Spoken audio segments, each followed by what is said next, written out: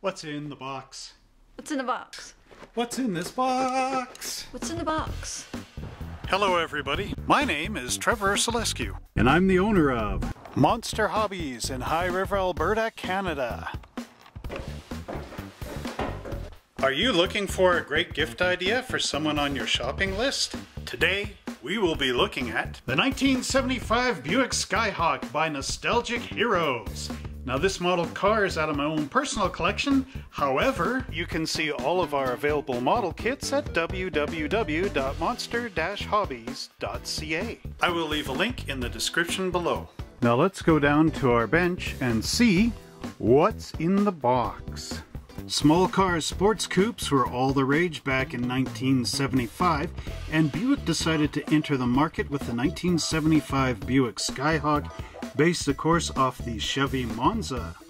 The new Skyhawk hatchback yielded decent performance with its 231 cubic inch V6, but the sales were kind of not really that great.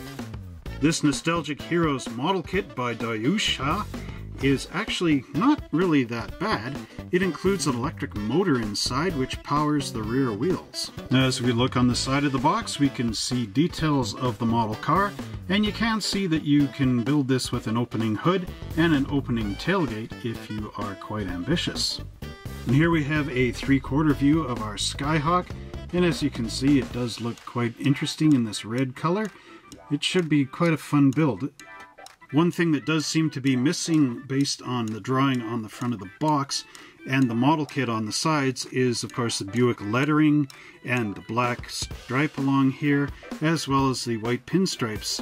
So if you're really an expert with doing that, it will enhance the look of this kit. So now let's take a look at our Nostalgic Heroes model kit in 1/24 scale by removing the lid. I'm really curious to see what's in here.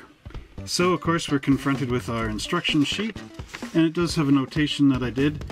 Bought at Uncle Bill's Hobbies in Calgary on June the 23rd, 2001 for $18.99. That's quite a long time ago. Uncle Bill's Hobbies, of course, is no longer around. Again, lost to time. Here we get a nice little package, which is great. I love the Japanese kits for this because they divide out parts from other parts. Here you can see we've got pieces molded in black, as well as parts molded in white and chrome. And if you're careful to take this up, you can also see we get our electric motor parts in here, which is always fun. Here's our Skyhawk body. Now one thing about this is you can build it without the opening hood or trunk, or you can score through and actually have it open. Again, you can see underneath the score marks. We've got tinted glass in here, as well as some gray plastic components. There's our engine all as one big piece, but keep in mind you've got steering, suspension, and an electric motor in the back. And then we have these nice squishy slot car style tires, which are always great. And then if you look in here, you can also see the other cars in the collection, if you can find them all and track them down. And again, very cool stuff. Our instruction sheet is a one-page folding instruction sheet, as you can see. So this will make it a nice and easy for the review. Again, all of this is written in Japanese, but we can take a look at it panel by panel and figure it out from the drawings. So according to the instructions, we start with our motor assembly, and this is an FA130 motor, basically a 1.5 volt, I do believe. And it shows this gear going on, which of course you take the motor and you tap it with your hammer and hope you don't bust anything. But no, seriously, you want to use some gentle pressure basically to push this in. You don't need to hammer off the back casing of the electric motor. And then you've got your wires which will attach to these little tabs off the side, and it all clicks into a little harness down below. Our next two panels show all the metal pieces you put into the chassis just to get that electric motor to work. So here you have your battery tabs for the batteries that go in, and they tell you to crimp them over. And then you've got your steering and suspension going in with the electric motor popping into place along the rear wheels, and all the other nice little clips and sliding switches which go to assemble the chassis for that electric motor. Our next two panels show our posable wheels going into place. Here we have a axle, our spindles, the wheel itself, the tire, and the front of the wheel, which of course would be our hubcap, all going into place. You want to use that hammer again, dun dun dun, to put the wheels together, being very careful not to break them. Toward the back we have the long and the short of it. Actually, that would be right and left hand side, which is kind of hard to know here because this is Japanese, which is right and left, which is a little unfortunate. So you're just going to have to be careful. Now here it says do not cement, but this has a rack and pinion style steering to it, which of course you pop in. There's a little tab in here, which we'll see. And then that way you can steer the wheels. Oh, I guess the longer one would go on to either the right or left hand side, just so that the wheels swing in with the proper camber. Our next two panels show how to mount the motor into the back using the axle with the large gear on it. And again, you put your wheels together and you use the hammer. It's hammer time! Just to put them all together. Again, being careful that not to like punch axles through or get wheels crooked as you're doing this. And then in this panel we show the batteries going in place with the battery cover over the top. And then our switch, you should be able to switch it on and off to get those wheels spinning. Now this part of the car is actually optional. However, what you can do to get your hood and trunk lid open is to go along those score lines that are under the car with a knife, and then you want to tape the parts into place, and then you turn the car over and you can put in your glass and your hinges as well as your rear view mirror. There's the hinges for your hood.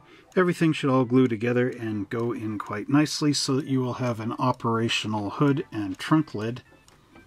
This panel shows how the hinges are supposed to interact with the trunk lid and the hood. Here we have our bumper going together with our license plate, as well as our engine bay dropping into place.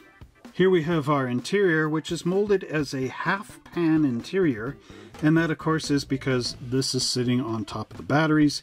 You do have a center console with levers going in, as well as a gear shift, a dashboard, and a half steering wheel with a column, so it's not too bad. And then we have all our hinges and rods going into the back just as support pieces for that trunk lid. Finally, we have our rear bumpers gluing in place, as well as our headlights and all the other details which finish off our model car kit. There's our interior dropping in as well. We also have a nice paint call out. Unfortunately, it is in Japanese, so if you want to build this car and you don't speak Japanese, you're going to have to do a lot of research and photos using Google search. Next, we have our Buick Skyhawk body, which is not actually that bad. There are some interesting little pins on here, which I do believe have to be sanded off. I can't quite understand why they'd be on there. Anyway, you can see our trunk lid here is actually cut down a little, and we've got our hood. The hood and trunk lid fit very nicely on here, but once you score them from underneath to open them up, you might notice quite a bit of gaps going on. It's hard to say. Underneath, not too bad. A little bit of a separation line going in through there. One thing is, it does look nice from the side, but there are a lot of sink marks on here, which are up on the tops of the headlights, and a nice line right across here, just millimeters above that Buick script. But again, overall, I mean, it's not too bad. You could use this body as a 1/25th scale slot car if you really wanted to. Would not be too hard, and the interior is already sort of set up that way for use in like a Carrera body, where you again got a digital chip sitting underneath. But overall, I mean, the detail on this isn't bad, considering that the subject matter is a Buick Skyhawk. Where else would you find a model kit of this other than this company? Here's all the black plastic components that make up our chassis and steering wheels. Now, one thing I want to say is that I've noted that the Japanese model kits basically come from two schools of thought. The first one being like Tamiya type kits, where you have high detail and multiple millions of components. And the other philosophy is to build these like a toy. And unfortunately, if you are into the high detail type kits, this model car is basically built like an electric toy. However, if you're just into building models for fun and maybe you like the toy-like application, this kit is perfect for you because you do get the electric motor, you're able to pose the wheels, turn it off and on at a whim, and drive it in circles all over your living room floor. So it is quite a nice thing to get a junior model builder working on, or just if you like to collect this. And like I did say, you can also adapt this easily onto a slot car body because it's set up for it with the half-height interior and all the rest. Overall, this is a strong, durable plastic. So again, very nice. There's a switch in the back. Here's our cover plate, and you can see there's some nice detail on it. Not accurate for a Buick in any way, shape, or form, but it will work perfectly as what it was designed for.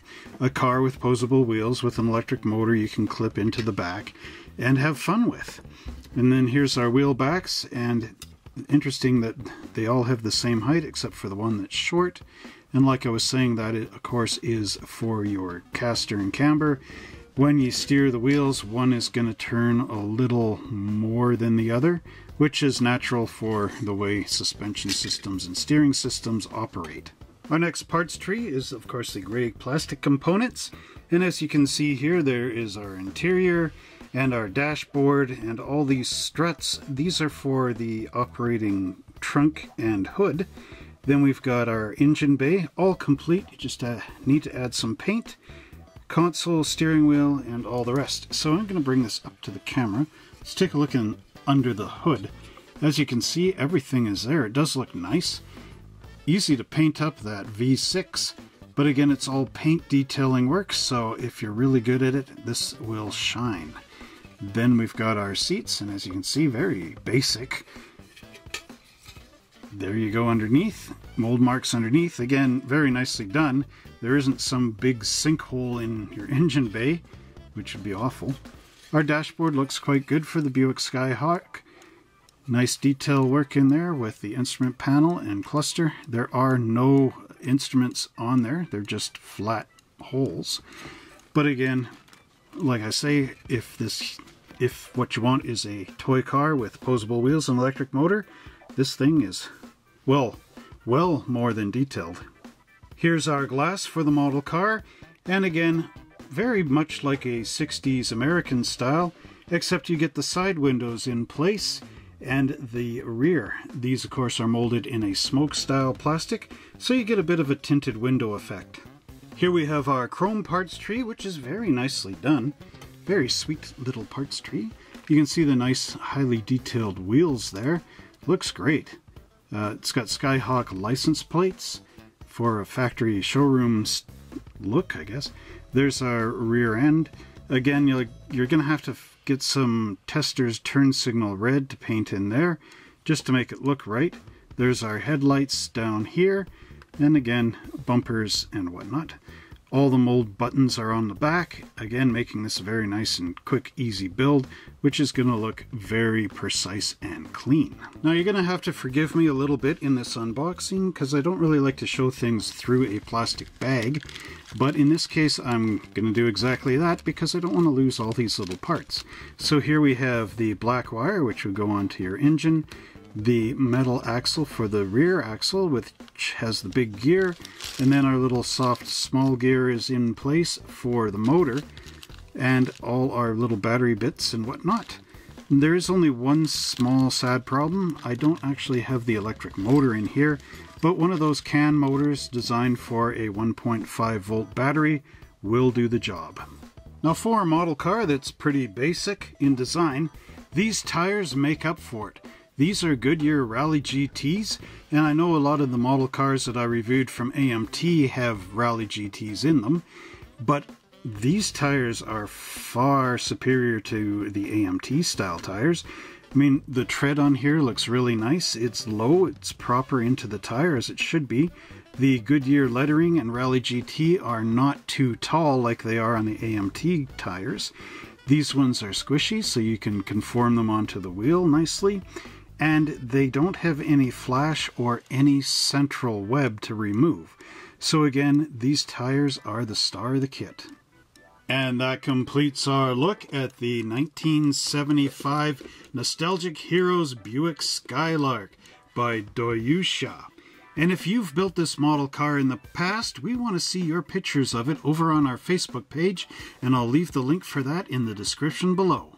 Well, I hope you enjoyed that great review of the 1975 Buick Skyhawk by Nostalgic Heroes. Tune in next week when we open up the lid on another great model kit. And if you enjoyed this video, don't forget to like, subscribe, and share this channel with all your friends and family. Hit that notification bell so that every time I make a new video, you're the first to see it. And until next time, happy model building!